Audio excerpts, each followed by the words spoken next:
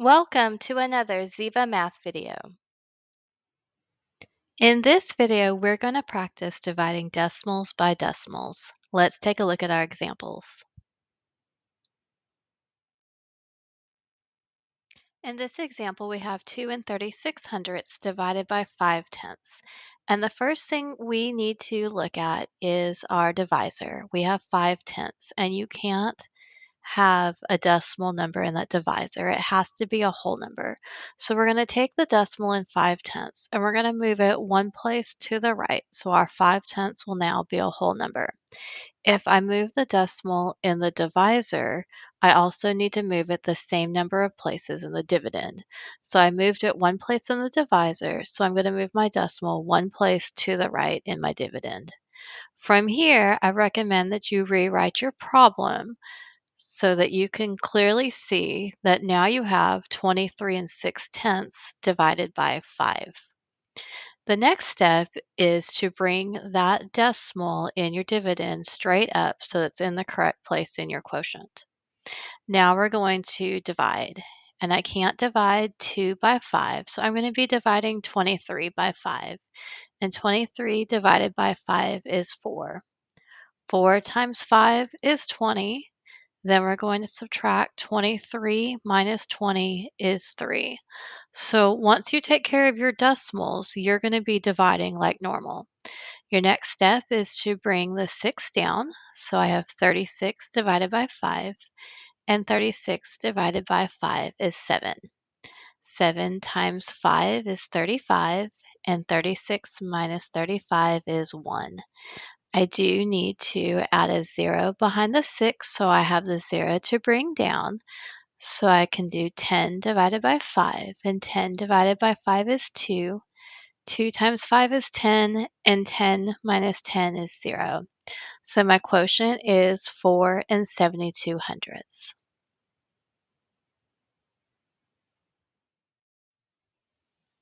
In this example, we have 384 thousandths divided by 300ths. And the first thing we need to look at is the divisor. We can't have a decimal number in the divisor, so we need to move the decimal point so we have a whole number. We're going to move that decimal point 2 places to the right. And if I move my decimal point in the divisor, I also have to move it in the dividend. And I'm going to move it the same number of places. So I need to move the decimal point of my dividend 2 places to the right. From here, I highly recommend that you rewrite your problem so that you can see that what you now have is 38 and 4/10ths divided by 3. And our first step in doing this part of our problem is to take that decimal point and move it straight up so it's in the correct place in our quotient. Now we're ready to divide like normal. So 3 divided by 3 is 1, and I'm going to place the 1 right above the 3 because that's what I just divided. 1 times 3 is 3, and when I subtract, I get 0. Now I need to bring the 8 straight down, and I have 8 divided by 3, and 8 divided by 3 is 2. I'm going to place the 2 right above the 8 because that's the section of the problem that I'm in. 2 times 3 is 6, and when I subtract, I get 2. Now I'm bringing the 4 down, and I have 24 divided by 3. 24 divided by 3 is 8. 8 times 3 is 24, and 24 minus 24 is 0. So my quotient is 12 and 8/10ths.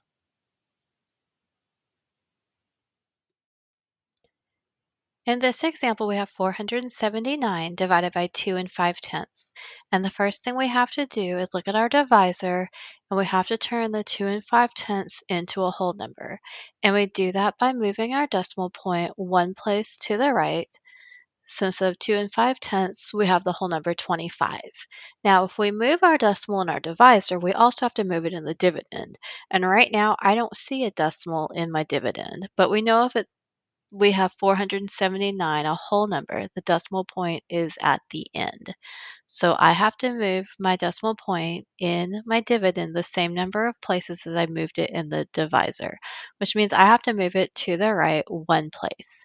And in order to move it to the right one place, I have to add a 0.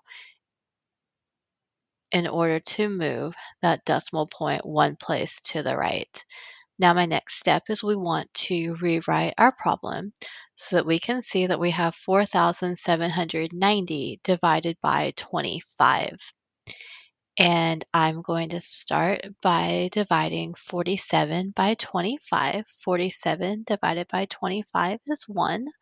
1 times 25 is 25. Now I'm going to subtract. 7 minus 5 is 2. 4 minus 2 is 2, so I get 22. And the next step in our division process is to bring down the 9. So as you can see, once we take care of our decimals, we are dividing like normal. Now I have 229 divided by 25. 229 divided by 25 is 9. 9 times 25 is 225, and I am subtracting. 9 minus 5 is 4, and then I need to bring down that 0. So now I'll have 40 divided by 25, which is 1. 1 times 25 is 25, and when I subtract, I'll need to regroup, and I'll have 10 minus 5 is 5, and 3 minus 2 is 1. So right now I have a remainder of 15, but we're working with decimals, so we're not going to put remainder 15. We're going to add a decimal to our dividend. We're going to bring that decimal point straight up into our quotient, and we're going to add a 0 that we can bring down. Now we have 150 divided by 25, and 150 divided by 25 is 6. 6 times 25 is 150, and 150 minus 150 is 0. So our quotient is 191 and 6/10. One more thing to make note of in our division problems is how I'm keeping everything lined up in columns. So when I divided 47 by 25, 47 divided by 25 was 1. I put the 1 over the 7 because I divided 47 by 25.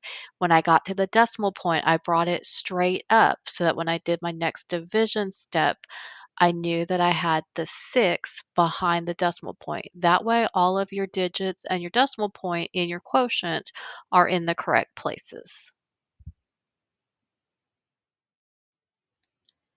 In this problem, we have 2 and 47 hundredths divided by 12 hundredths.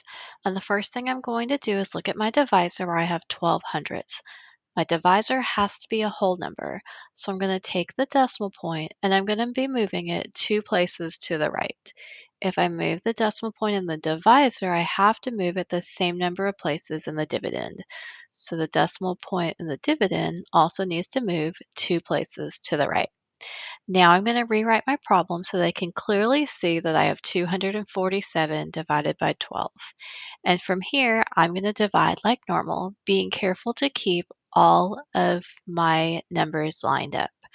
So 24 divided by 12 is 2. The 2 needs to go over the 4 because I divided 24 by 12. 2 times 12 is 24, and 24 minus 24 is 0. Even in my subtraction steps, I'm going to be careful and keep my numbers lined up. From here, I need to bring down the 7. Because I brought a number down, I have to repeat my steps. 7 divided by 12. 7 divided by 12 is 0. I do need to place the 0 in the quotient. I brought a number down, I have to divide. 0 times 12 is 0. 7 minus 0 is 7. From here, you're not going to put remainder 7 because you're working with decimals. So you need to add a decimal point. We're going to immediately bring it straight up and place it in our quotient so it's in the correct place. And we're going to add a 0 that we can bring down. Now I have 70 divided by 12. 70 divided by 12 is 5. 5 times 12 is 60. When I subtract 70 minus 60, I get 10. We're going to add another 0. We're going to bring that 0 straight down. Now we have 100 divided by 12, which is 8. 8 times 12 is 96. And when I regroup and subtract, I get 10 minus 6, which is 4, and 9 minus 9, which is 0. We're going to add one more 0 that we can bring down. because I've always had my students round to the hundredths place, and in order to do that, you need one more digit in your quotient. So we're going to add another 0 that we can bring down. We get 40 divided by 12. 40 divided by 12 is 3. 3 times 12 is 36. I'm going to regroup so I can subtract. 10 minus 6 is 4. And from here, I'm going to round my quotient to the nearest hundredth. I have a 3 behind the 8, which means I'm going to leave my number the same. I'm not going to be rounding up. So my quotient is going to be 20 and 58 hundredths.